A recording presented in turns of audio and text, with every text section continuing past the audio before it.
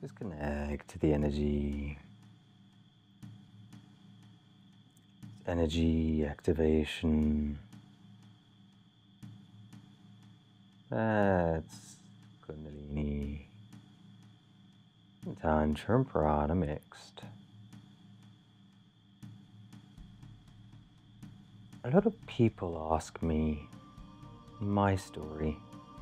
So when was your grand awakening? Well, whilst I've had risings of my Kundalini, I never really had a big awakening. It's just something that's always been there. That's why I can sit here and talk to you and send energy at the same time. Because I'm so in tune with the energy now, it's always flowing with me now. And yes, I close my eyes a lot, but I can do it with my eyes open. So my first experience, I was 8.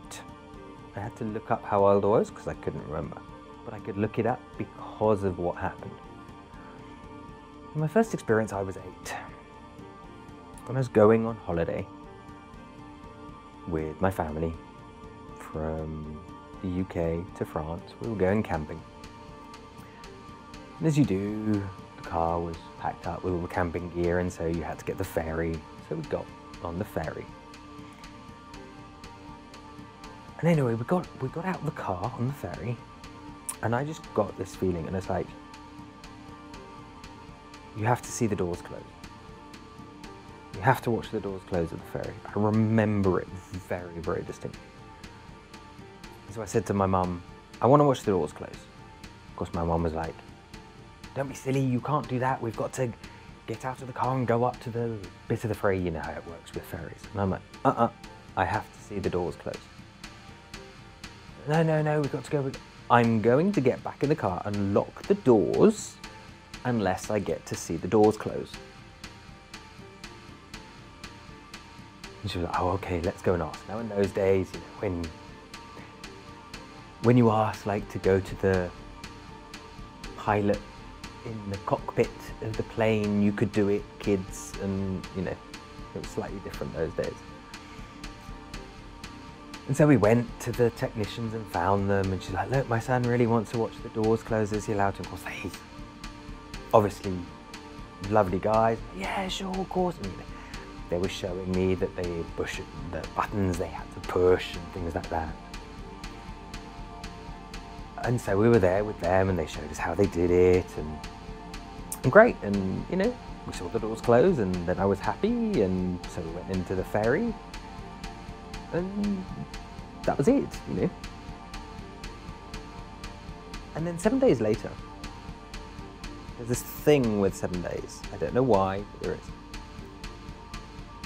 7 days later, we were still on holiday.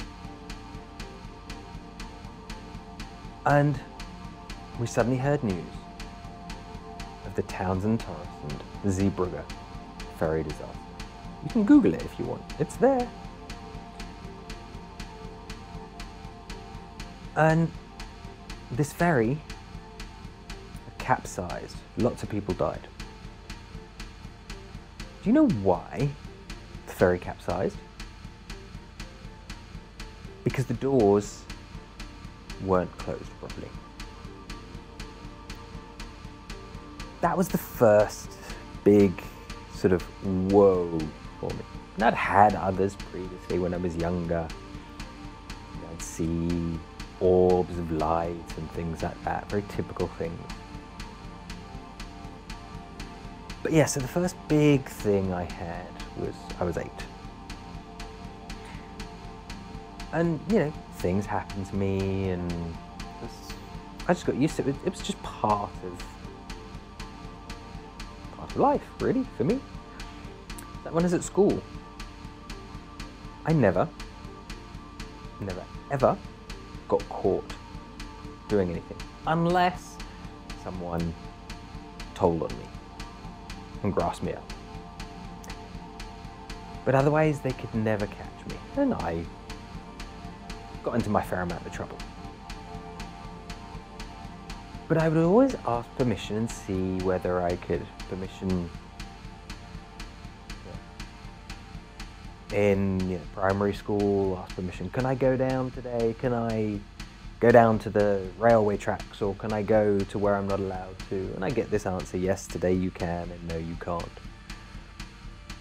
And the days I couldn't, yeah, other people were down there and they got caught, and so I learned to listen to these things. And then in secondary school, the same thing, when you wanted to go drinking or smoking as you did in those days. And quite often I would go to, it wasn't just there, but quite often I'd go to a graveyard, which was right by the school.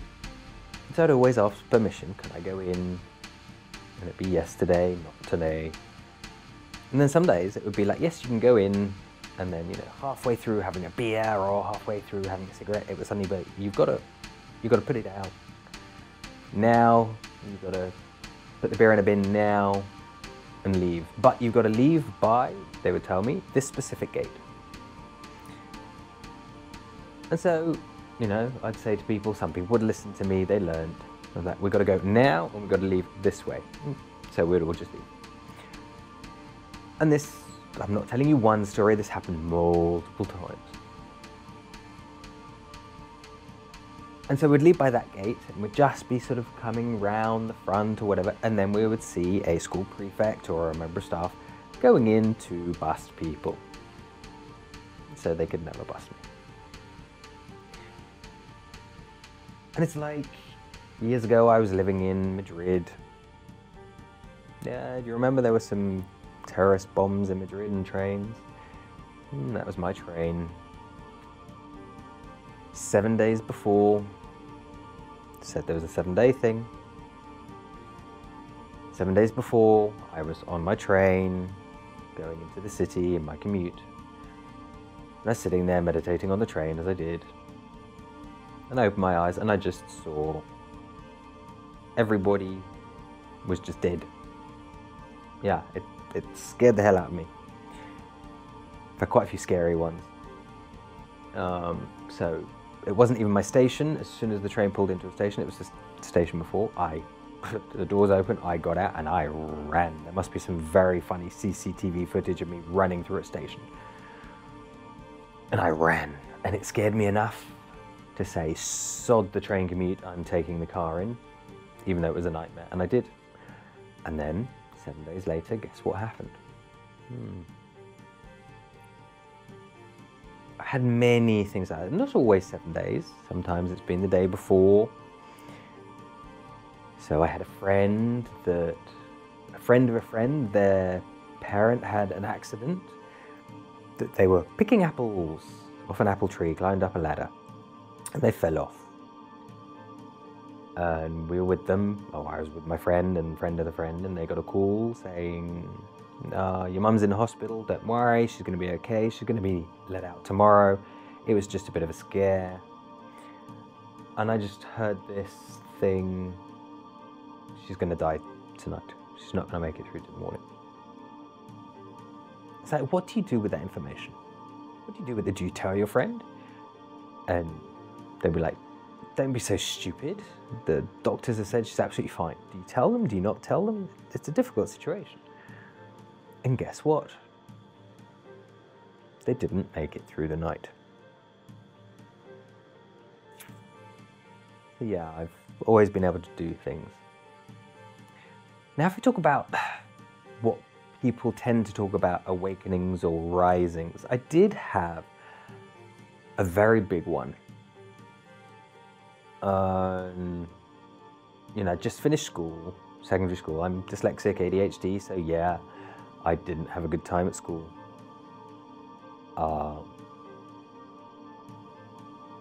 But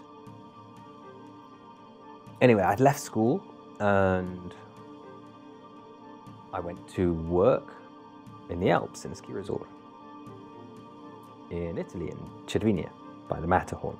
Very powerful, energetic place. Probably one of the most powerful on the planet.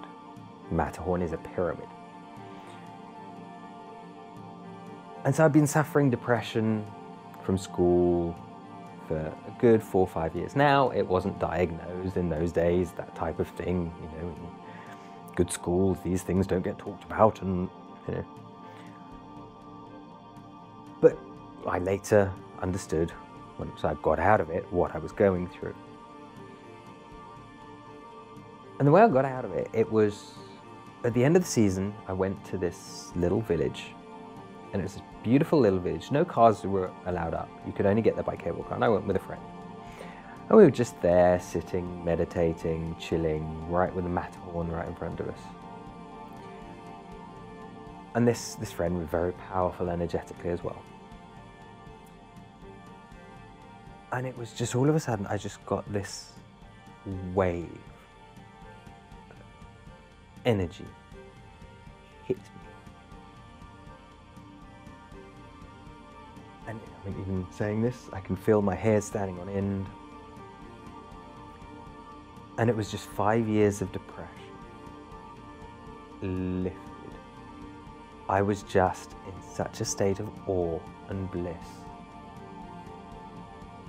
It was just the two of us there, just chilling, no one else around. The village was empty, it was the end of the season, the snow had melted, everyone had gone. But it was just this amazing afternoon of just sitting there, meditating, wandering around, dancing around. We didn't have mobiles to listen to music, we were just dancing and singing and, you know, whatever. In this wonderful trance-like state. That was the biggest one I've had. And then, you know, I got into Reiki, went all the way through. Talk about Reiki lineages, I think I'm 5th removed from a Sui. It's quite a tight lineage. But I already had it. I remember when my Reiki master opened me up, they were just like, you have so much energy. Your problem is you don't know how to handle it. So you start the day every day with so much energy and you end the day empty. It's like, yeah, that did used to happen to me. And so I started doing yoga, studied yoga. Yeah, I'm a yoga teacher, Raja Yoga, not Hatha Yoga. Around about the same time, and it just went on. And I've just been studying for 20, 25 years, doing courses, some absolutely amazing courses, not just energy courses, studying the internal arts, internal alchemy, Neigong, Neden, Qigong, Tai Chi, I said yoga, different types of energy healing, hypnosis, NLP, yeah, all the standard things. I mean, NLP, you know, I studied it 20 odd years ago with, you know, the original NLP guys, not one of these courses of a course of a course of a course of a course of a course of a course that you find.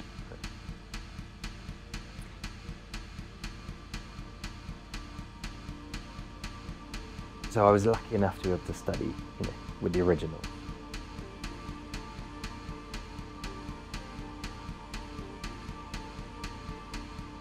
And it's just been my path.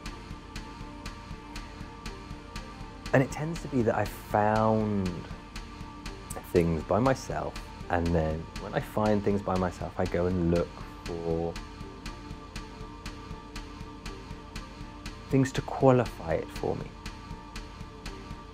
So it's like I suddenly sort of started being able to, obviously being a Reiki master, but then the energy sort of, I stopped doing Reiki for several reasons. One, because I could get affected quite a lot by other people's energy, and I didn't know how to control it. So I remember one client, when I took their historial of medical conditions and stuff, they didn't tell me they suffered from migraines.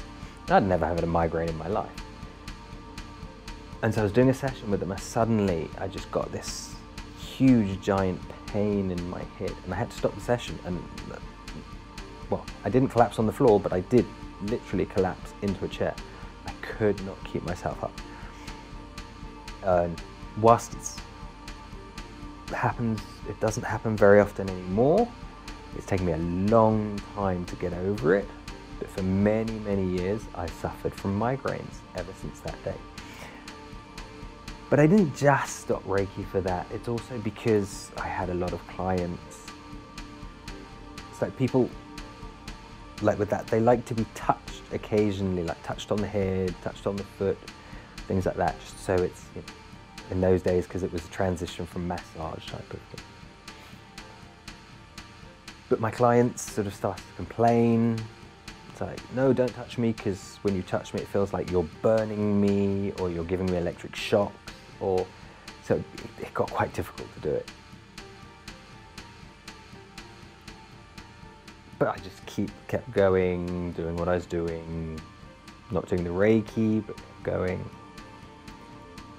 Kept studying, reading. I've read into, you know, theology, philosophy, you know, Eastern texts, Western texts, what people call the occult and magic, and it's all the same thing. Yeah, okay, it's got a few rituals, it's got a few sigils and talismans and things like that, but it's all the same stuff at the end of it. Different religions.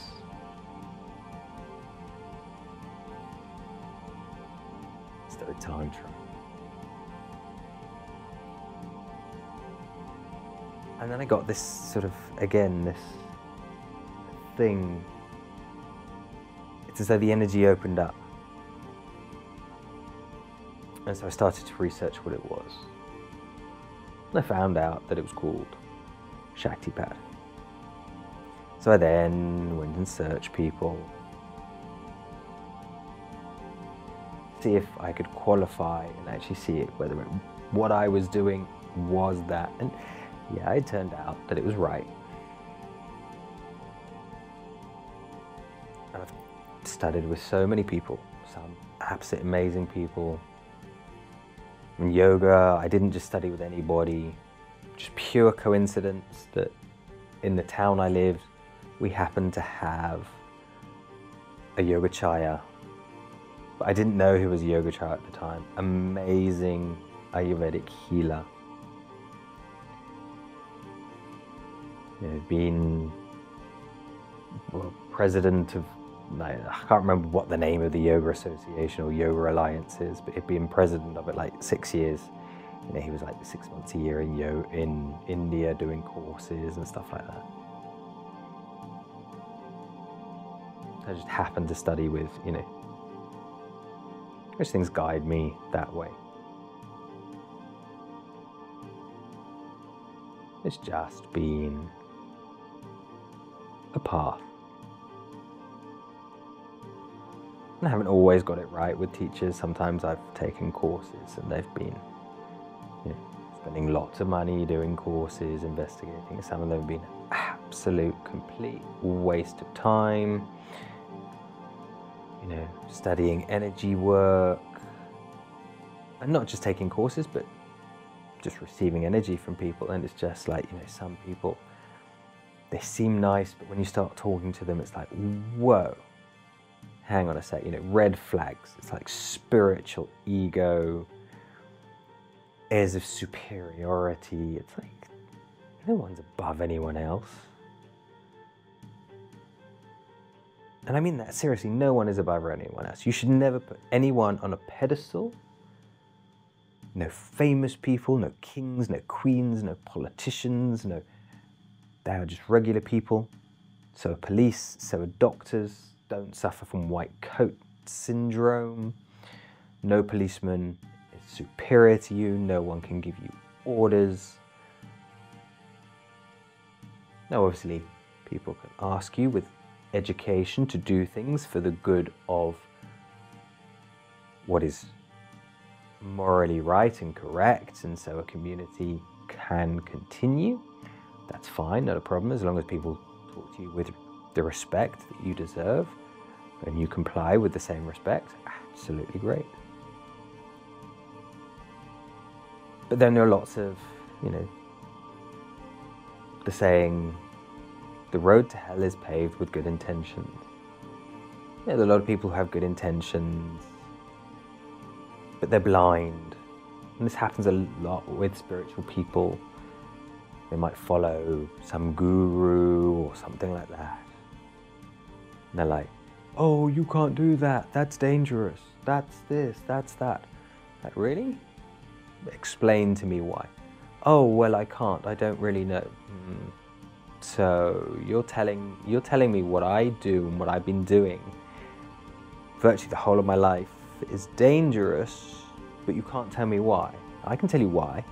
Because you've chosen to believe someone that doesn't know and has fed you that information, leading you to believe. It's the whole thing of a lot of energy healing sessions. They can look almost like exorcisms. True. Because what is an exorcism? It's an energy healing session. Because priests used to, they don't have the ability anymore, it was taken away from them when the church tried to control their priests and enacted in England the Witchcraft Act. And that was not to control the population, that was to stop the priests from practicing magic because they were making too much money and not quite rebelling against the church, but the church was losing control. And then that followed on, it had its repercussions. But so then these priests lost the ability to do these things. And just as in Christianity, in every religion the snake is a good thing, but in Christianity it's a bad thing, so they can control people. So is the exorcism is releasing your demon. Yeah, energy healing is releasing your demons if you look at it as in Chod feeding your demons, your shadows releasing your traumas. Your demons are your traumas. So an exorcism is an energy healing session, releasing your energy blocks. Yes, they're the same thing. An exorcism is an energy healing session. It's just people have been manipulated to believe that it's evil, even though they're not, because an exorcism helps people, and that's exactly what the priests were doing. They were helping people when they did the exorcism. They were saving their souls. So why is an exorcism bad? If people who worked for an establishment did it, it was good. But then it was suddenly bad. What? That makes no sense. You have to think for yourself. You have to understand these things. You have to just observe and don't believe all the rubbish people will tell you. And there's a lot of rubbish, especially in religion. Blind following the blind. Good intentioned people, I am sure, and that is why the road to hell is paved with good intentions. But I mean, if you talk about Christianity or the Abrahamic religions, just read about the God of the Old Testament. Anyone who follows that and can't see what that is, well, they're pretty blind if you can't see that.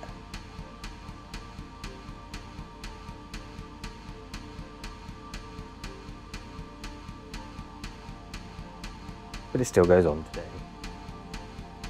People enter other countries, kill people because their leaders tell them to and because they're paid to do it.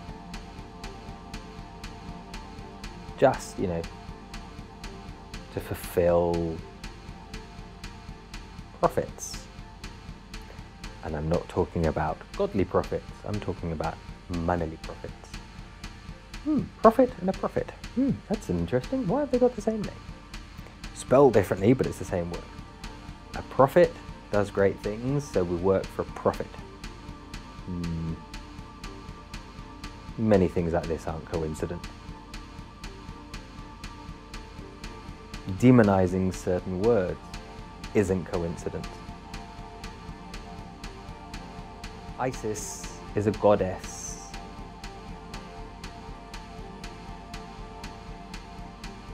The swastika is a good luck charm in Hinduism. The hexagram is a hexagram. It doesn't belong to any religion.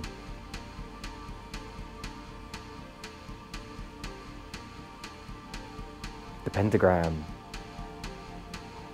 is a sign of life. It is a representation of the 5 elements.